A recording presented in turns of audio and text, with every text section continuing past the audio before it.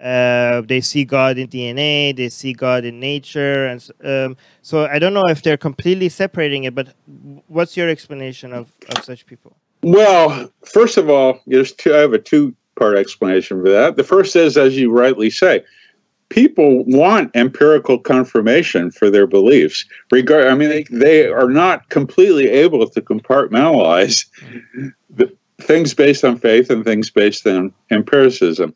So that's why, for example, there's still expeditions to Mount Ararat looking for Noah's Ark. That's why religious scholars are so desperate to show that Jesus really existed as a person, even though the evidence is as thin as this piece of paper for that. It's because they really, and that's why National Geographic every month has an article about, tracing the footsteps of Jesus in Jerusalem. This could be Jesus's tomb, or this could be the house of Jesus, because they really want that there.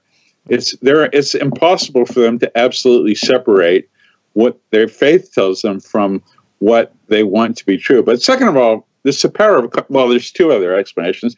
Indoctrination, which is very powerful. You're taught a lot of your religious beliefs when you're a kid, and it's hard to get out of that, especially in view of the evolutionary hypothesis. Secular Jihadists is an increasingly influential podcast with much of its growing audience in Muslim-majority countries, advocating for atheists, secularists, and Enlightenment thinkers. We want to reach out to more people. If we reach 500 patrons, we will be able to translate our shows into Arabic, Urdu, Persian, Bengali, Malay, Turkish, and other languages in these countries. Help us get there at patreon.com/SJME.